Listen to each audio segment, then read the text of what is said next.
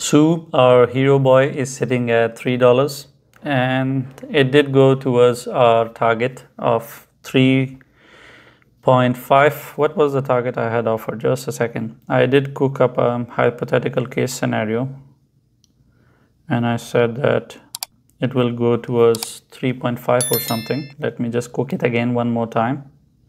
But first of all, congratulations on Su, if you participated in it.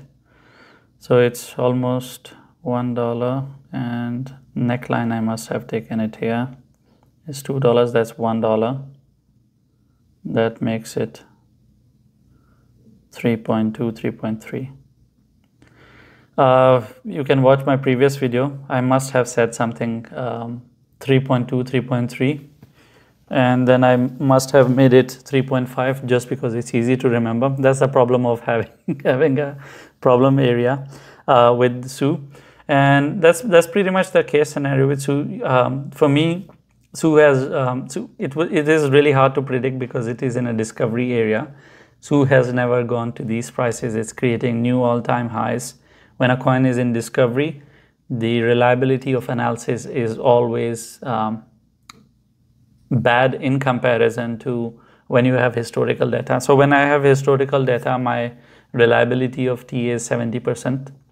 But if there is no area of graph that has that this coin has entered, either it has gone so down that it has never gone this down that much, like we were seeing with hamster, or it has gone that much up that it has never been that much up before, then the reliability of TA goes down to 30%. So it drops down by another 40% because you are in a discovery zone.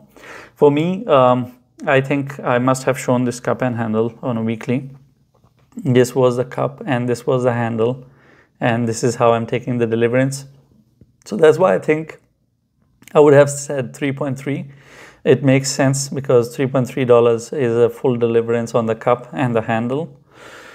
And yeah, $3.3, it makes full sense, but 3.5, I'll just say 3.5, easy to remember, is pretty much the target area for Su. I cannot offer anything else, but I can offer support now, and that is 2.36.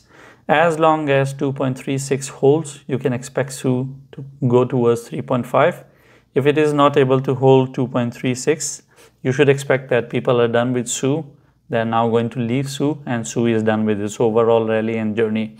People who are selling you $6, $10, please don't listen to them. Don't be that stupid. It is too much to ask. It's too much to push.